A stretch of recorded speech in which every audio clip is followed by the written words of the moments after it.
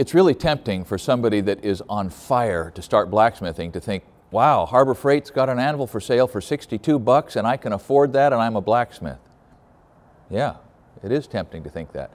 And it's tempting for me to think, you know, I wouldn't have one of those things in my shop because it is not an anvil, it's an anvil-shaped object. It's cast iron, it is soft, it is awkward, the horn is not round, and I wouldn't have one in my shop. So both those things are mental mistakes. They're thinking errors. Because the fact is, as with so many other contested questions, the truth lies somewhere in between these two poles. So how to sort of come to some sort of a conclusion or recommendation about a Harbor Freight anvil? I guess here's sort of the takeaway, is that I made this set of tongs on this anvil. And they work, and they were hard. It was, I was tired. And I can hammer, I can work. And when I got to the end of this, I had a new blister, and I didn't feel like smithing for an hour or so because it has no rebound, and so it is all work. If you use a heavy hammer, you're giving up a lot of the energy. If you use a light hammer, you don't have much energy to start with, so it was work. But there's a set of tongs, which means this can be used to learn to blacksmith. So having said that, having owned up to the fact that I forged a set of tongs on a Harbor Freight anvil, I am happy to sort of assert that it's better than this. It's better than sort of a nondescript piece of railroad iron because it has a hardy hole of sorts. It has a horn, kind of. I can assert that it's better than a stake anvil. Can you see that that's a stake anvil that fits into this hardy hole? When the pioneers came west in their covered wagons or their hand carts or however they came, somebody would have a stake anvil, a set of tongs, and a hammer, because you could drive one of these into a stump or a log and you could forge. Well, this is probably better than that. And lives were saved and work was done on stake anvils. We have here an anvil-shaped object that works, but here's what you need to understand before you spend 62 bucks for one. It's awkward. The shapes are not right, especially the horn. The horn is flat on the top, which means it's almost not a horn. It's really hard to get any kind of a smooth bend. That's item one. Item two, it's soft. I forged one set of tongs and I was careful, and I have some deep hammer marks.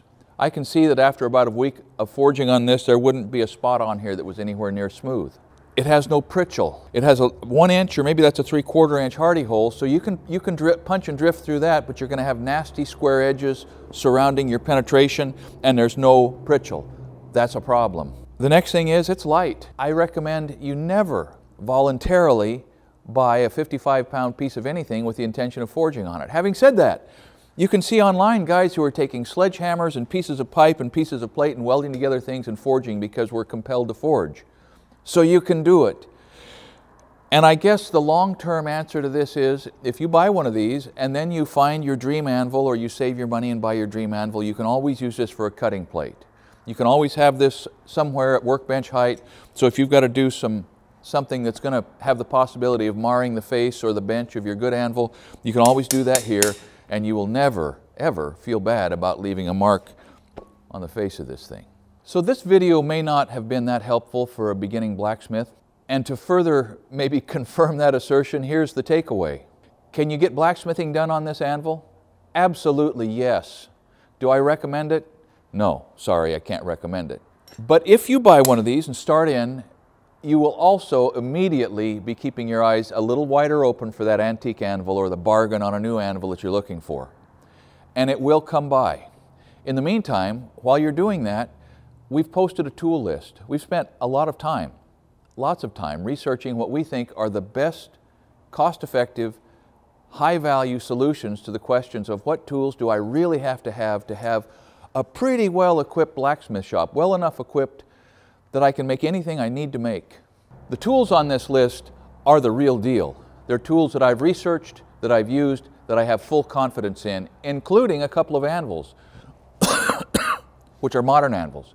Anvils that you can buy new, off the shelf, and that are in fact anvils and not anvil-shaped objects. They're not huge, but they're big enough. They have rebound, they have the right shapes, they're the real thing, and they are more money than this, but not a lot more. They are an entry-level anvil that will enable you to do the work without exhausting yourself and without facing an unnecessary difficulty, which would discourage someone if they were prone to being discouraged. So you can have confidence that the tools on our tool list for beginning to blacksmith in a serious way will be tools that you will always be glad you have. Back to this little beauty. Truth be told, I expected worse. Okay, it did not let me down. Yeah, it's not much, but I expected even less. I mean, we got that done, and it was hard, and I was tired, and I was frustrated, but we got it done. I think, in my heart of hearts, I think if I took my 4-pounder and hit that really hard right there, I think it would break right off. But you're never going to do that when you're forging things, and you're not going to let the neighbor kid do it, so probably if this is what you've got to do to step into the craft, fly right at it. But never come back to me and say I didn't warn you.